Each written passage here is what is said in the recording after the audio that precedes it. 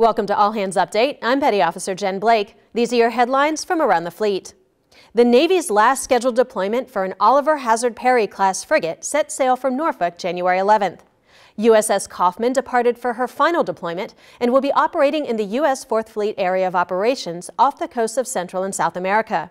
USS Kaufman will also be the last of her class to decommission, with a ceremony scheduled for September. USS Makin Island and USS Comstock of the Makin Island Amphibious Ready Group, or ARG, transitioned from U.S. 5th Fleet Area of Operations to the 7th Fleet January 9th.